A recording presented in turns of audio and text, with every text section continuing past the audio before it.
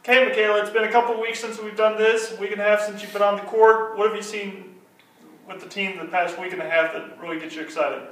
Well, we're hitting the ball really well. You know, this time of the year it's good for the ground strokes, the volleys, the serves, and returns to kind of be peaking. And I feel like the past couple of days we're hitting the ball well.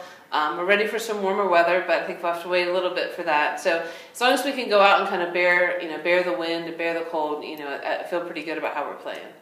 Last time you did play was a 7-0 win over Wofford.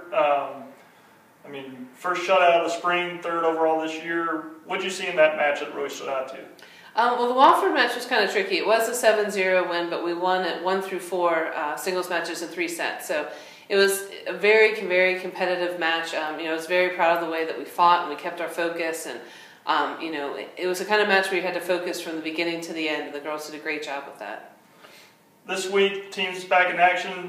Play back-to-back days. Thursday at home against Dayton, and then Friday go to Western Carolina. Dayton, the only regular season A10 match of the year. What do you see looking forward to this week? Well, like you said, it's our only conference match during the regular season that we'll get to play. So we're excited to have an A10 team come visit us before we leave the conference, next year. And we're just excited to be able to get out and play, another A10 school before we head to the tournament. And Western Carolina on Friday, St. Anne State. What do you see about the Catamounts? They're a good team. They've had a lot of tough matches this spring so far, and we look forward to just being able to get on the court 2 days in a row and just be able to compete. All right, Michaela, good luck this week, and we'll be talking to you soon. Thank you.